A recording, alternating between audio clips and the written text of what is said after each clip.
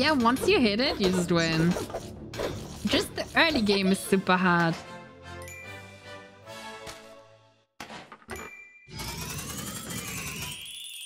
Plus 18. I'm quickly gonna go over the items that you need to buy in the early game. Do not get baited by anything else. Whenever I bought a Gooba, I basically died because I did not get my main item, the crossblade, fast enough. To build the crossblade, the early game item is wooden sword and whetstone. Overall, you will need 6 whetstones because you want to build this hero sword twice. And you need 2 gloves and you need 2 wooden swords. Alright? Because this blade, you need a hero sword and 2 whetstones. And for this blade, you need a hero sword and 2 gloves. These 2 swords combine then into the crossblades. And once you have that, you basically won the whole game and nobody really can beat you. Unless they have a lot of spiked shields. But in the late game, you also beat those. On sale, look here, I will show you. Cost 4, now you have 5. You sell it, you have 9 again. So you can always buy a sale item if you want. Then you always have to maximize the space that you have in your pocket. You can move all pocket together with arrow key. Need wooden sword plus whetstone. So I always roll whetstone. And whetstone I reserve. I reserve it by right click. Right click. Then here, look at this whetstone. It has a star on top of it, a star under it. Then I put it in between 2 swords. And now they both get +1 damage. If you face it like this, they don't get +1 damage. So it's lost. So do it like that. If I find another whetstone, it will combine with a sword or the wooden sword. And if you lock one of them, you can stop it from... So you can stop a weapon from combining by right-clicking the weapon and then a lock will show up. And you can also undo it with a right-click. So make sure to do it before you want to combine stuff. And with that way, you can force things to combine.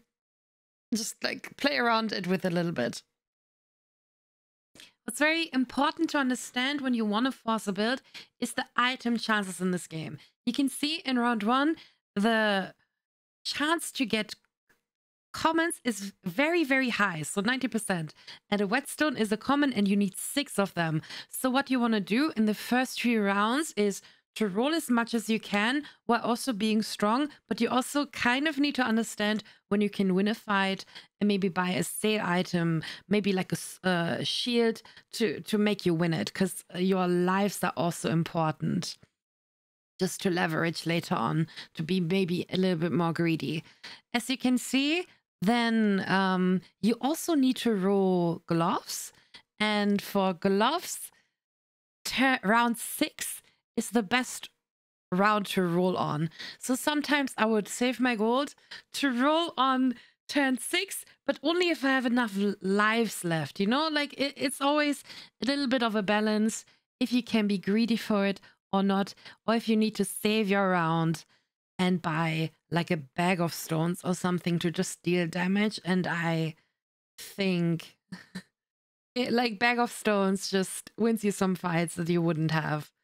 The issue is then you might not be able to buy the crossblades later on because you bought the bag of stones and then you didn't get the rolls in for the gloves, and then you keep rolling for gloves and you can't find them.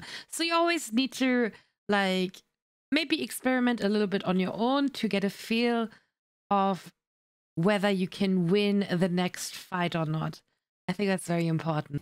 Now let's get to the mid to late game items. On turn 8, you get the piercing arrow offered in your shop, and you get it every time. So the start weapon deals 30% crit damage. So you need to make sure that the star hits your crossblade in the end. Or if you don't have the crossblade yet, just the different piece of the weapon you have at the time. And you can see also green squares. The green squares you also want to activate with different items.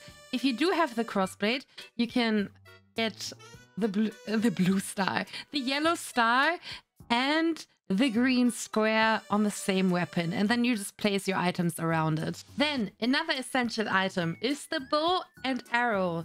you can also place it in a way that the star hits your main weapon. You can also line it up that the previous item that we talked about, like that the star also hits the arrow.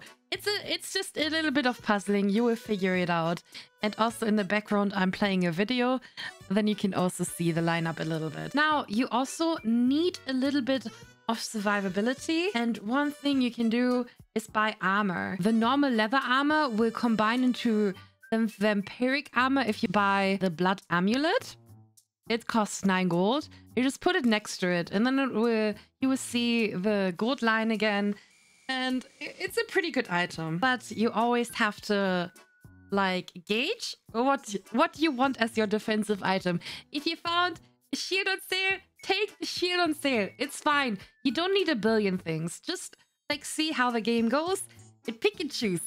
Another good choice for a defense item, I think this is actually very underrated, is the cap of resilience. So what I think a lot of people don't see is crit chance prevented, so you can stack it. Imagine people don't crit against you and then they don't get a double hit from the bow or something, and you just don't die as quickly. And also you can put a gem on it. We'll talk about this later too. It's just another spot for a gem, and it doesn't take up so much space, and it's just damage reduction. Now, the Book of Light that I already talked about is every 3 seconds you heal. Okay? So if you don't have any mana, you still get that. But if you use 10 mana, you become invulnerable. You get a Divine Shield. It says once, but you can get multiple Book of Lights. So if you have 5 Book of Lights and a lot of mana thingy, you get a lot of mana. Then you have 5 Divine Shields in a row, and then everyone is dead.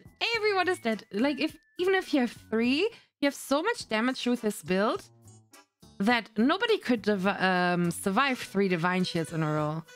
And like the previous item that I showed you, the helmet just gets you to get 10 mana. Like sometimes it takes a while. You can get a mana orb. It will get you there quite quickly. Or you can get the Box of the Riches. The Box of the Riches has a gem in it that is blue, that if you put it on a weapon, it will also generate you mana. I think that's the 2 best ways to generate mana in this game. Also, the Box of the Riches, you can't always buy. You're not gonna buy Box of the Riches when you have 1 life left, for example. It just depends on where you are in the game. I don't have this in all of my builds, but I try to get it. I think it is very good. Also, it's like a piggy bank, but better, because if you need money, you can sell the gems that it generates too. Now, a finisher for this build, I would say, is the acorn collar. You can also place it in a way that it hits 2 to 3 weapons usually, and it's just very good. Crit is very good in this build because the bow then double hits. But you also have to gauge here when you buy it. And not too early. Like when you have no defense, what are you gonna do with a little bit of crit, you know? Now the last item is Lucky Piggy. I mean, it's not essential, but I thought it's cute. You can place the Lucky Piggy in a way that the chance of something happening is improved, and you can just put it to put it towards pointing at the arrow, the items that I showed you first. Okay, sorry, I was rambling. I don't have a script or anything, but I hope you liked this tutorial. I'm just thinking if I have anything else to say to you. I can't think of anything right now. If you have any questions, let me know in the comments. I will try to answer. And I'm also streaming this game a lot right now. I have, like, in 2 days, I streamed like 20 hours plus. It's crazy. So you can check out my VOD at twitch.tv/sunglitters, and I'm probably going to stream it a lot in the next few days too. Have a good day. See you around. Bye bye.